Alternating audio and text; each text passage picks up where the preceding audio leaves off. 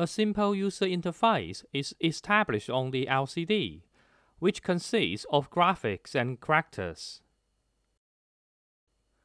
When the push button on clybot C6 is barely pressed, the eye on the same side will measure light intensity and the value will display on the LCD.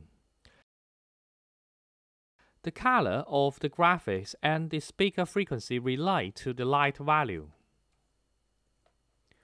We may want to design a user interface on a paper, then use it as a plan to develop the LCD sketch.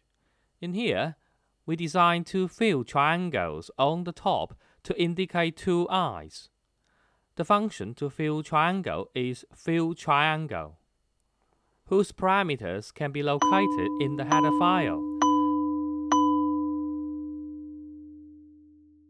The first two parameters are the coordinates of the left base angle. The third and fourth parameters are the apex. The fifth and sixth are the right base angle. The last parameter is the filled color. In the sketch, we pass these 7 parameters to each fill angle function. The two filled angles are created. To highlight the light values, a fill rectangular is drawn at the middle using the LCD function fillRect.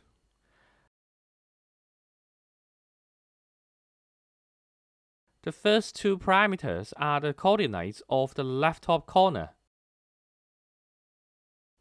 The next two parameters are the width and height of the rectangular, respectively.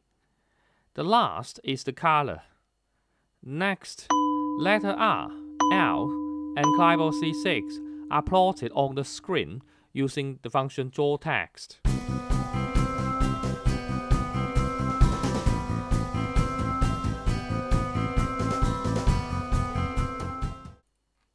To continuously sense the two push buttons, the function digital read is used to check the state of the button pin.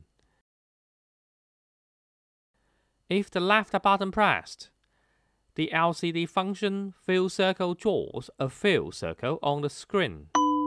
The parameters of the fill circle function are x coordinate of the origin, y coordinate of the origin, radius, and color.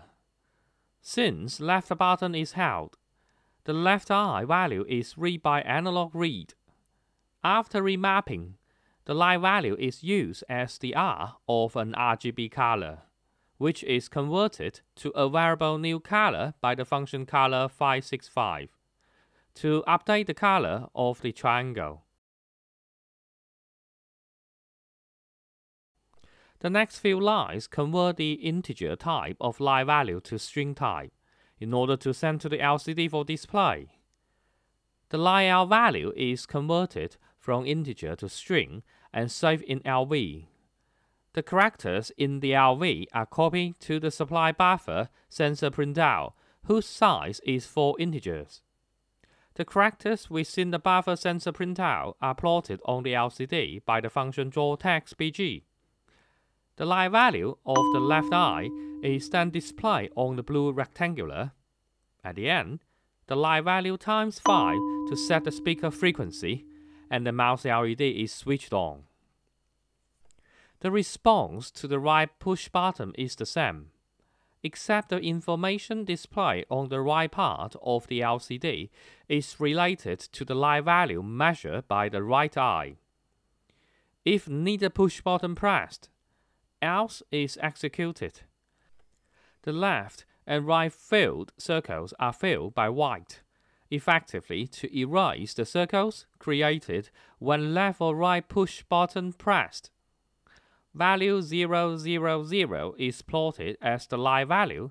No speaker or LED is working.